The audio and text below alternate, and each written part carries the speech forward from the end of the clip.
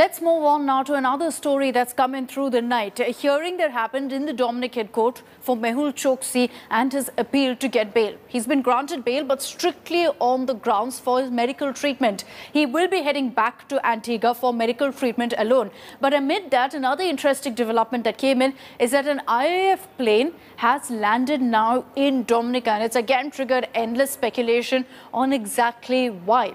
An IAF plane did touch down at the Douglas Charles Airport in Dominica. A Bombardier Global 5000 landed at around 4 a.m. this morning at 4:09, that's Indian Standard Time, and also left soon after 1 hour later at 5:19 a.m.